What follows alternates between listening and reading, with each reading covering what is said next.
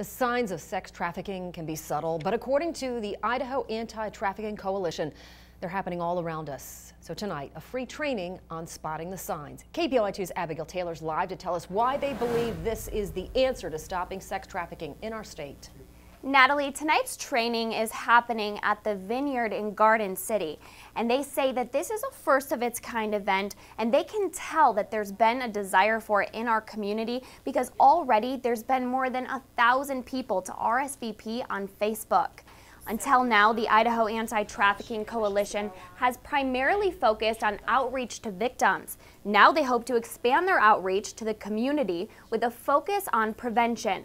According to the coalition, the rural makeup of Idaho makes sex trafficking in our state distinctive.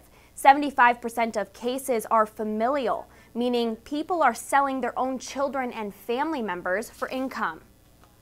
Idaho just is unique in that we're super far behind, and for that reason we like to live in an environment where we just live and let live. We don't pay attention to what's happening in our backyard, but there are other states who've been spearheading this for well over 15-18 years, and so it's just time for us to pay attention and really get involved.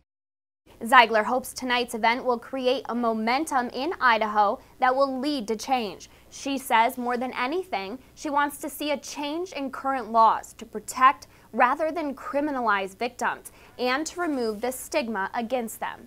And tonight's training is step one to that goal, and they say that there will be many more like this one to come. Live in the Satellite Center, Abigail Taylor, KBOI2 News.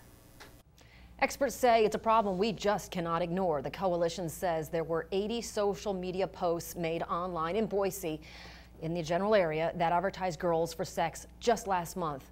More than 400 calls to the National Human Trafficking Hotline have come from Idaho since 2007. Tens of millions of adults and children are affected worldwide.